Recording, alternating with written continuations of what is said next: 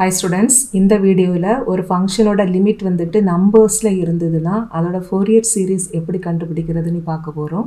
Question பாருங்க, find the Fourier series expansion of the periodic function f of x of the period 4 is defined by f of x equal to 1 plus x when x lies between -2 to 0 and 1 minus x when x lies between 0 and 2. Hence deduce that summation of 1 divided by 2n minus 1 the whole square where n equal to 1 to infinity, this value equal to pi square by 8.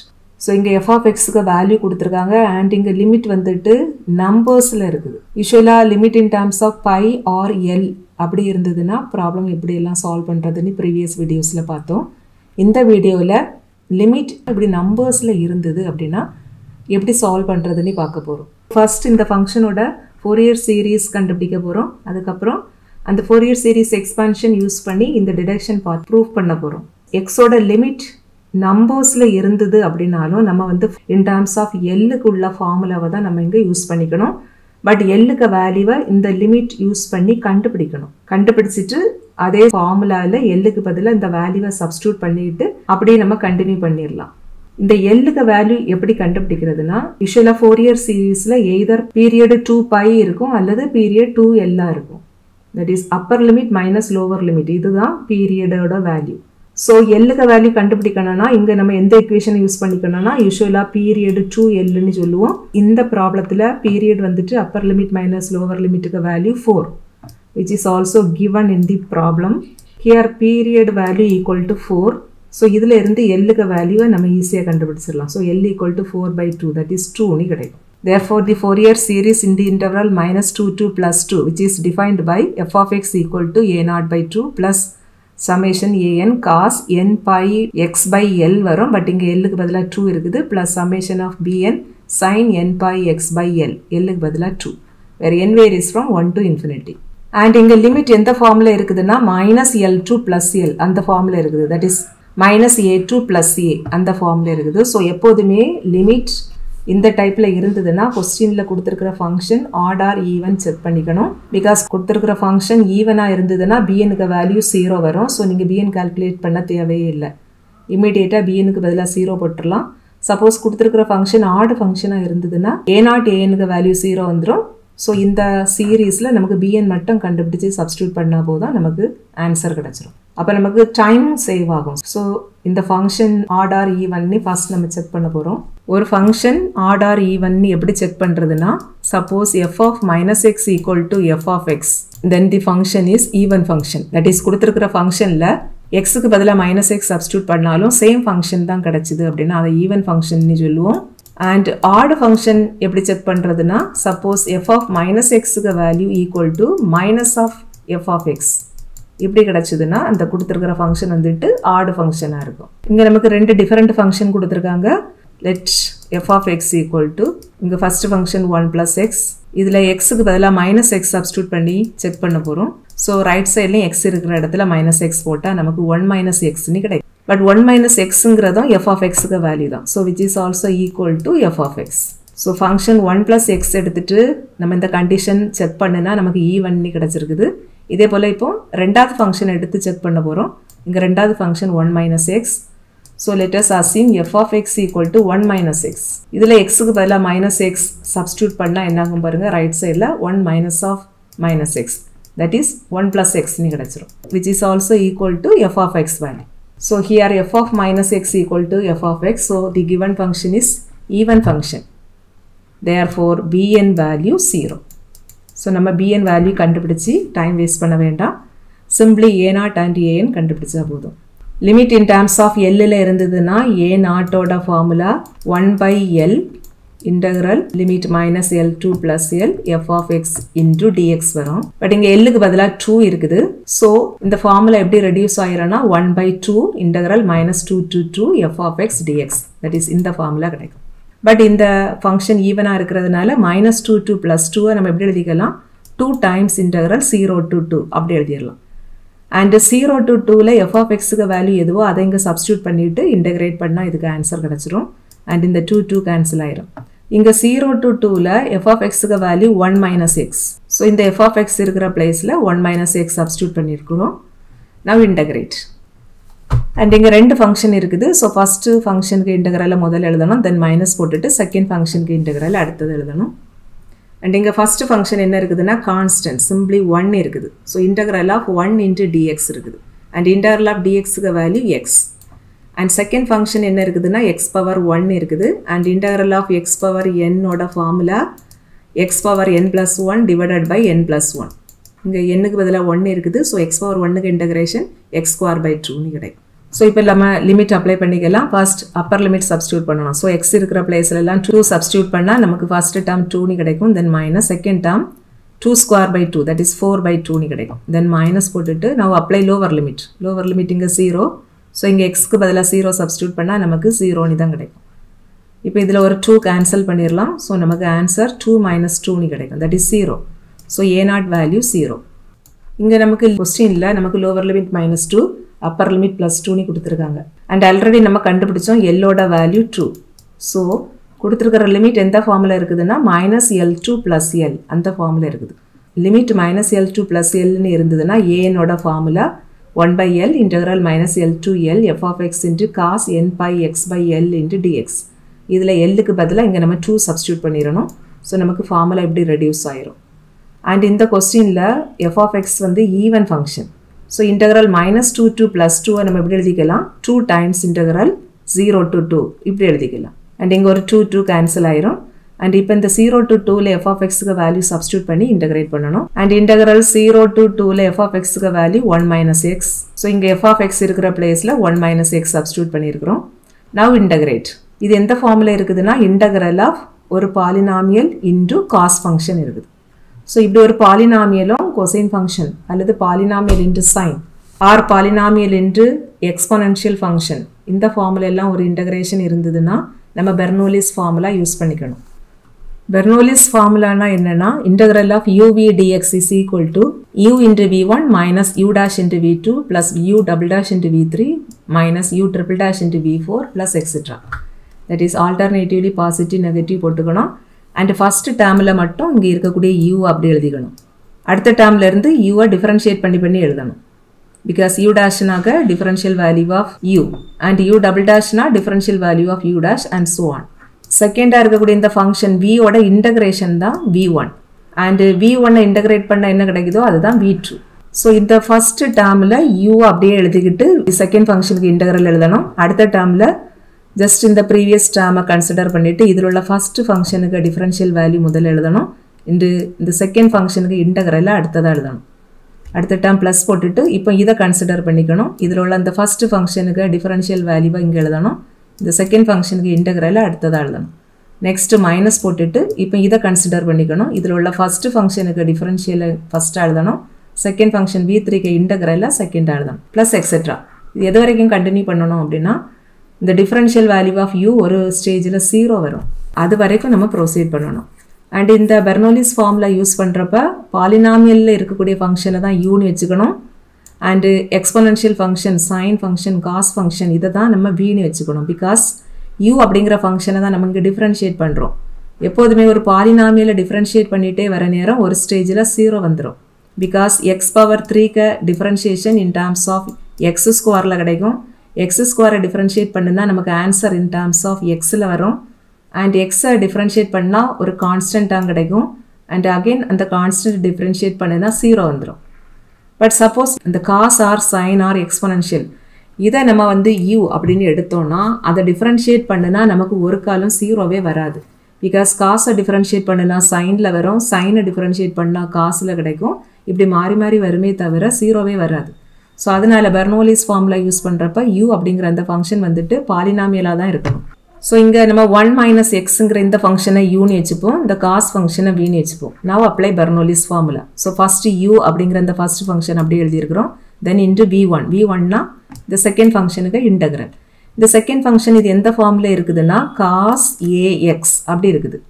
And we know that integral of cos axக்கு value sin ax divided by a. So நமக்கு இங்கே sin n pi by 2 into x divided by n pi by 2 வரும். Because இங்கே ஏக்கு பதிலாக n pi by 2 இருக்குது. Then next term minus. இப்போ இந்த previous டேர்மில் உள்ள ஃபர்ஸ்ட் டேர்முக்கு டிஃபரன்ஷியல் வேல்யூவை முதல்ல எழுதணும். தென் இந்த செகண்ட் ஃபங்க்ஷனுக்கு இன்டகரலை இங்கே செகண்டாக எழுதணும். இந்த ஃபர்ஸ்ட் ஃபங்க்ஷனில் 2 டேர்ம் இருக்குது. முதல் டேர்ம் வந்து கான்ஸ்டன்ட் 1, அதுக்கு டிஃபரன்ஷியல் வேல்யூ 0, தென் மைனஸ் எக்ஸ் பவர் 1க்கு differential value 1, that is minus 1 கிடைக்கும். தென் இன்டூ இப்போ இந்த செகண்ட் ஃபங்க்ஷனை இன்டகிரேட் பண்ணி இங்கே எழுதியிருக்கிறோம். இந்த செகண்ட் ஃபங்க்ஷனில் உள்ள டினாமினேட்டர் வந்து கான்ஸ்டன்ட் n π/2, இது அப்படியே இருக்கட்டு. நியூமரேட்டரை மட்டும் இன்டகிரேட் பண்ணுவோம். அண்ட் நியூமரேட்டர் எந்த ஃபார்மில் இருக்குதுன்னா sin ax, ஏக்கு பதிலாக இங்கே n π/2 இருக்குது. And we know that integral of sin ax dx is equal to minus cos ax by a. So இந்த ஃபார்முலா இங்கே அப்ளை பண்ணால் நமக்கு minus cos n πx/2 divided by n π/2 வரும். ஆல்ரெடி இங்கே ஒரு n π/2 இருக்குது, அதனால நமக்கு இங்கே n π/2 தி ஹோல் ஸ்கொயர் கிடைக்கும். தென் அடுத்த டேர்ம் என்ன வரும்னா ப்ளஸ் வரும், தட் இஸ் ஃபர்ஸ்ட் ப்ளஸ், அப்புறம் மைனஸ், அப்புறம் ப்ளஸ். இப்போ இந்த லாஸ்ட்டாக உள்ள தட் இஸ் ப்ரீவியஸ் இந்த டேர்மில் உள்ள இந்த ஃபர்ஸ்ட் ஃபங்க்ஷனுக்கு டிஃபரன்ஷியல் வேல்யூவை முதல்ல எழுதணும். தென் இன்டூ இந்த செகண்ட் ஃபங்க்ஷனுக்கு இன்டகிரலை அடுத்தது எழுதணும். பட் இந்த ஃபர்ஸ்ட் ஃபங்க்ஷன் இங்கே -1 which is a constant and கான்ஸ்டன்ட்டுக்கு differential value 0. So இதோட நம்ம ஸ்டாப் பண்ணிடலாம்.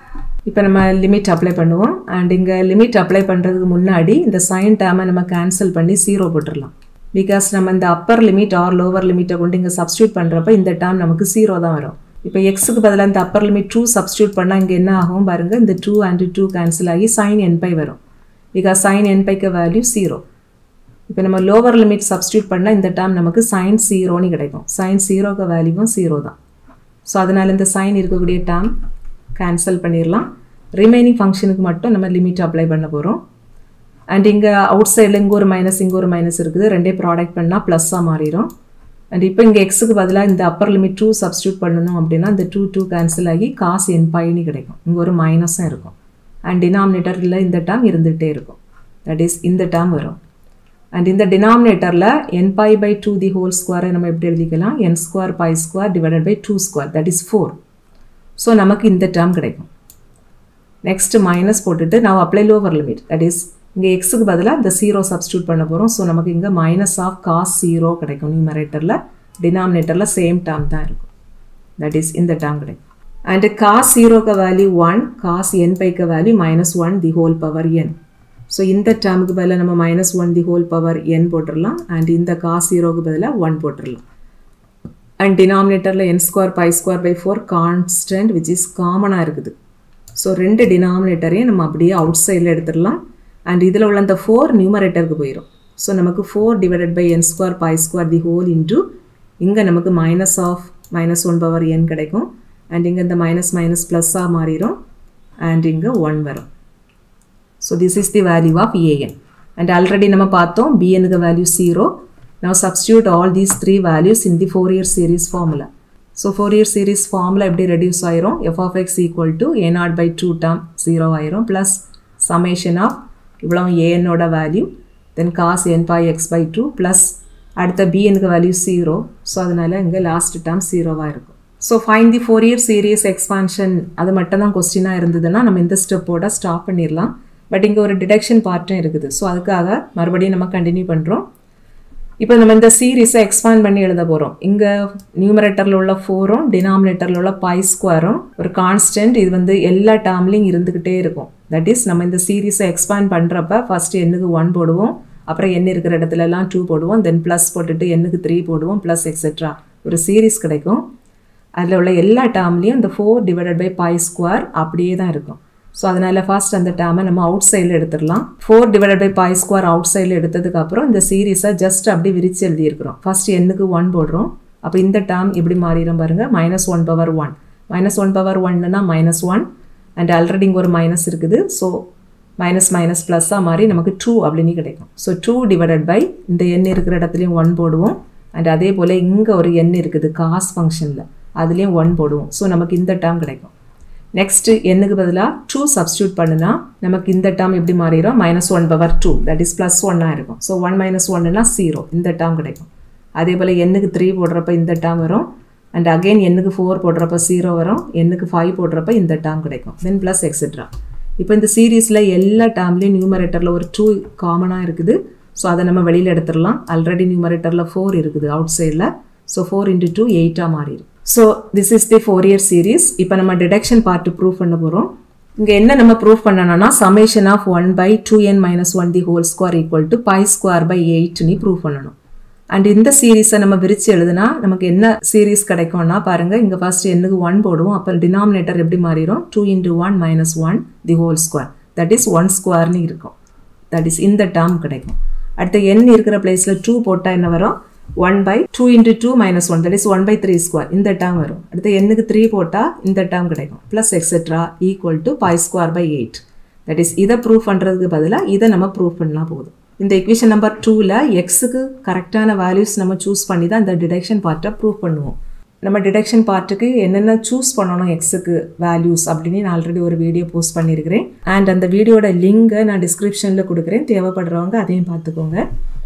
இங்கே நமக்கு கொஸ்டினில் கேட்டிருக்கக்கூடிய series 1 by 1 square plus 1 by 3 square plus 1 by 5 square etcetera same series தான் நம்ம அங்கே கண்டுபிடிச்சிருக்கக்கூடிய ஃபோரியர் சீரீஸ்லேயும் இருக்குது.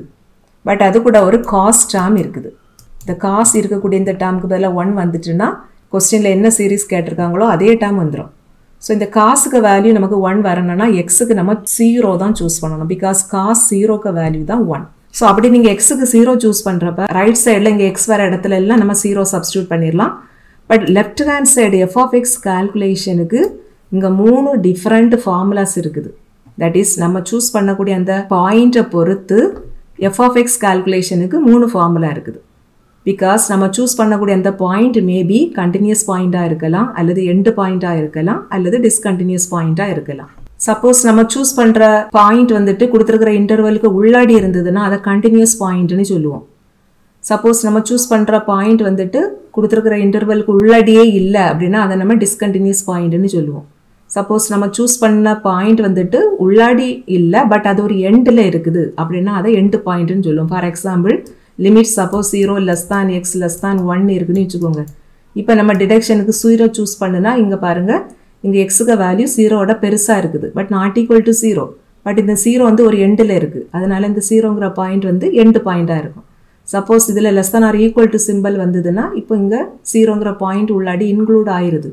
அப்போ 0ங்கிற பாயிண்ட் கண்டினியூஸ் பாயிண்டாக மாறிடும். Because 0 lies inside of the given interval. So இப்படி நம்ம சூஸ் பண்ணிக்கலாம். இந்த ப்ராப்ளத்தில் நம்ம டிடக்ஷனுக்கு எக்ஸுக்கு 0 சூஸ் பண்ணியிருக்கிறோம். 0 அப்படிங்கிற பாயிண்ட் 2 இன்டர்வல்லையும் இருக்குது. இங்கேயும் எக்ஸுக்கு value less than or equal to 0. That means எக்ஸுக்கு value less than 0 and also equal to 0. இங்கேயும் அதே போல் தான் எக்ஸுக்கு வேல்யூ 0 ஆர் கிரேட்டர் தேன் 0வாக இருக்குது. இங்கேயும் less than or equal to 0 இருக்குது. அப்போ 0ங்கிற பாயிண்ட் இந்த இன்டர்வலுக்கு உள்ளாடியும் இருக்குது, இந்த இன்டர்வலுக்கு உள்ளாடியும் இருக்குது. ஸோ இப்படி கொடுத்துருக்கிற இன்டர்வலுக்கு உள்ளாடி இருந்ததுன்னா இந்த பாயிண்ட்டை வந்து நம்ம கண்டினியூஸ் பாயிண்ட்னு சொல்லுவோம். இதில் ஏதாவது ஒரு இன்டர்வலுக்கு உள்ளாடி இருந்தாலே போதும், அது கண்டினியூஸ் பாயிண்ட் தான்.